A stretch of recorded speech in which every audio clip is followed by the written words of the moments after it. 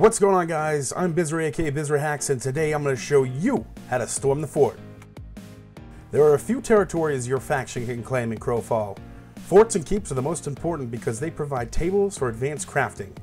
We'll get into those another time. Taking forts in Crowfall can take a bit of time to solo, but can be crazy fun in groups. In this video, you'll see how easy it can be. So let's get into it. Sometimes you can't just walk your way into a keep, so what do? We break down the wall! Use your attacks to destroy it. Once both the white, then the red indicators reach 0, you're in. In this video, I started solo, and ended up with a few friends to help me out. Once inside, you need to take down the guards inside the throne room of the fort. It's best to try and do this while standing inside the circle indicator on the floor.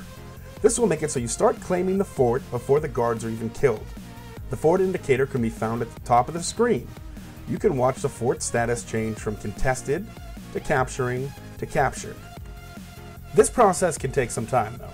Sit tight, watch for enemies, or eat some pork chop sandwiches as the bar fills. Some people I've been talking to about Crowfall have asked me, why should I pay to play an alpha or pre-alpha game? And I think it's an honest question. I think some people watching might have the same question. My answer is simple. 2 questions in response, really. Have you ever pre-ordered a game? And wouldn't it have been awesome to be part of that game's development and to have helped fix issues before the game came out?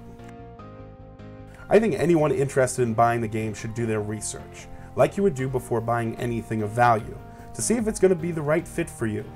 In my opinion, this game in its current state is better than some titles that have been released for months and are just crashing and burning. Cough, Fallout, cough. Anyways, once we've defended the post for long enough, we become the new fort leaders. Now move on to the next outpost or fort and do it all again. Thank you guys so much for watching. Don't forget to hit that like and subscribe button. See you guys in game.